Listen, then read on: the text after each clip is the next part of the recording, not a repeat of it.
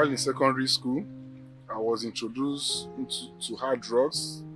And gradually, I got addicted to it. And along the line, someone also introduced me to fraud, popularly known as Yahoo Yahoo, which I was making money from. And when I make money, I pay my tithes. And sometimes I go to some church, to pray to get clients that can pay me money. And at the end of it, I still squandered the money on drugs, womanizing, lodging in hotels and all of that. So, and I thought I was living life, making money. To me, I was enjoying, not knowing I was insane.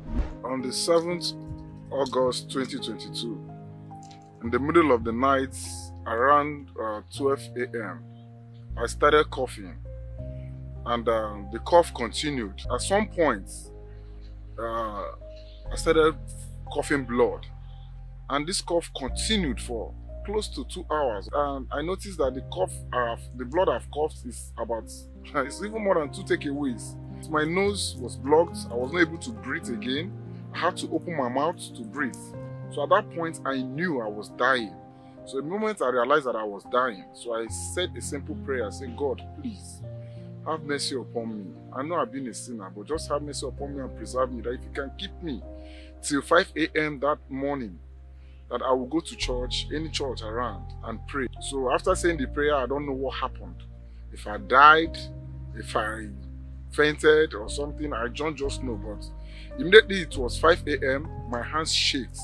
So I picked up my phone and checked it was 5 a.m. So I stood up and went to the church around me to pray. So after prayer, I went to the general hospital. So they ran a test.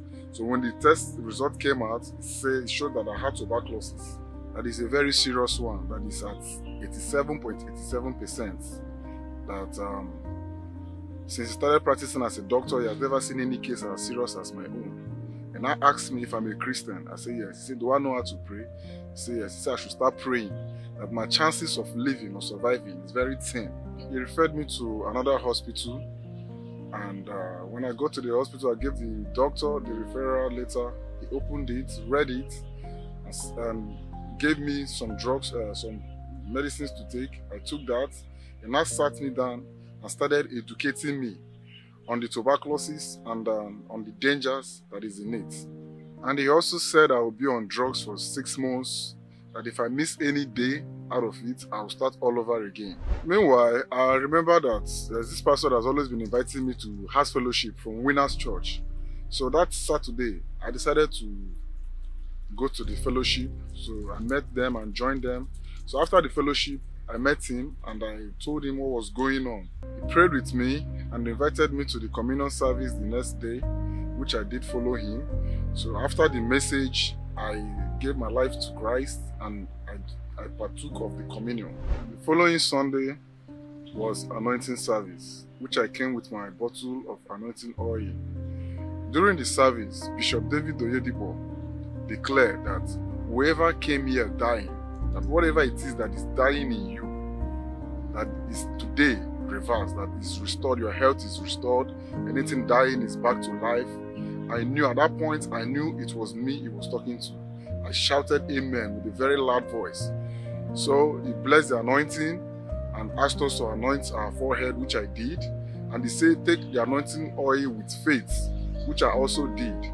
And after taking the anointing, it says it's done. After the anointing service, it was Monday. And that Monday was for me to go back to the hospital for a test. So when I got to the hospital, they ran a test on me. It was then and that told me that there's no trace of anything in me anymore, that it's not negative. Now I'm healed, delivered from cultism, from hard drugs, from addiction, from frauding Yahoo Yahoo. I return all the glory to God.